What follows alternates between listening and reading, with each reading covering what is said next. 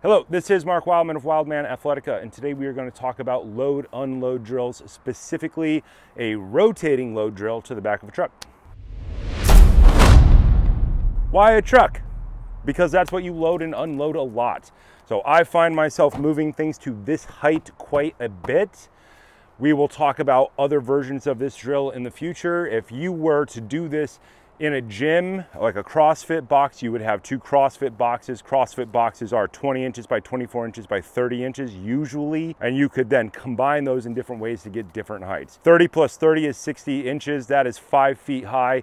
That's a nice high height if you're in a CrossFit box. So think about the variables that you're gonna have with this drill. You have the weight of the kettlebell and you have the height of the box. In a previous video, we had talked about just plain old load and unload, which is a nice basic drill which shows people the importance of hip snap, good spinal alignment, and having a good ability to create tension in this position. This position is very important in the real world. It's how you carry things that are heavy for the most part, across your shoulder or out in front of you. I very rarely see people backload anything. Trying to backload a giant log is done in movies. I think Schwarzenegger did it in Commando. No, he did side load in that one. But for the most part, front load is where you're at when you're moving objects. That's why things like front presses with clubs and maces are very important. As you press a weight out in front of you, you will contract your back muscles in order to keep yourself upright. Thus the term, the work person has a strong back, and that's what makes them valuable. We are going to turn this into a rotating drill. As usual, I would like you to point your feet straight ahead, so that we're not getting a lot of turnout, because I don't want knee collapse. People who work a lot can end up with bad dynamics through repetitive movement. So if you're training to do this stuff, make sure you're training with the best alignment possible. We are going to move the kettlebell. We are going to do the first version of this drill with the kettlebell in between our feet. We are going to pick it up any way we want, rotate, and set it down. So think of this as a standing Russian twist. Pick it up, come back to center, set it down, up, load, unload, load, unload. You will see that this version of the drill is kind of based on a kettlebell cheerleading drill that we talked about last, I don't know, December or January, where you rip it up off the ground, you catch underneath, and you set it down. Think, rip it up off the ground, get it towards order position, rotate to the side, press out in front of you and set it down. Start with a light weight. This is the hard part for most people, moving a weight away from their center with their feet pointed straight ahead. This is what gets most people in the beginning. Start with a light weight and develop your way up.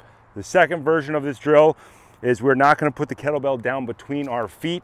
We're going to pick it up and we are going to put it outside of our foot line. People who work in gyms kind of will oftentimes tell you movements like this are bad. I don't think they are, because you do them every day in the real world when loading and unloading things. Pick it up, rotate to the outside, get it all the way down.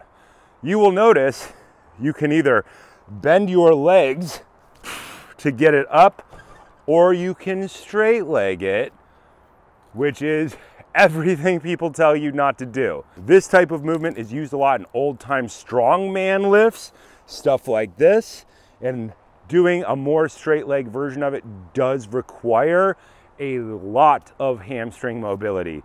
Like, you should be able to easily put your fists flat on the ground before you try any version of that drill.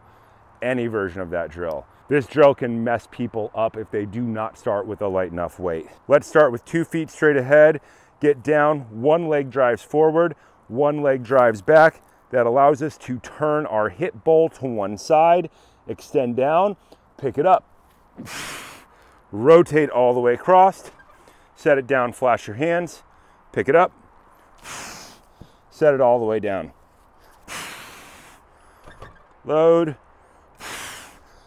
and unload. An exercise like this should come as part of a bigger program. It should definitely be integrated with something like heavy club swinging or heavy mace swinging, or something like arc training to build your fundamentals of these knee and leg positions. This is something you develop with kettlebell outside cleans or club outside cleans. And you should have a good foundation of that movement before you do a drill like this. All of these things, in my mind, interconnect because there are shared biomechanical alignments through all of them. Of course, you should do an equal number facing both directions. So think there's really 4 things in this. Center, rotate to the right. Center, rotate to the left.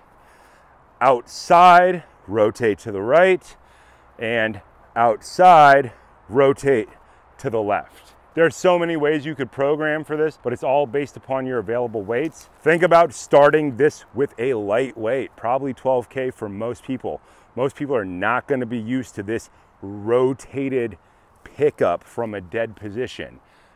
Not at all. Think about the range of weights that you would use with a kettlebell. You could do this up to 100 pounds. I don't really see too much point in going above, say, 70. I think the classical kettlebell weights of 16, 24, and 32K are perfect for this because those are the weights that people can move for long periods of time very efficiently. Once wood is bucked down, your goal is to get it in that range and then split it. So it can get up to 100 pounds, but those are rarer lifts. I prefer to work with medium weights for more repetitions to work on technique and endurance. That's just me. We're going to continue to make these videos because I can think of about 80 versions of this exercise that I have used. Some of them are specific more towards forestry or farming, and there's a whole series of these drills specific to military guys as well. We'll continue to talk about it because I think it's a fun topic.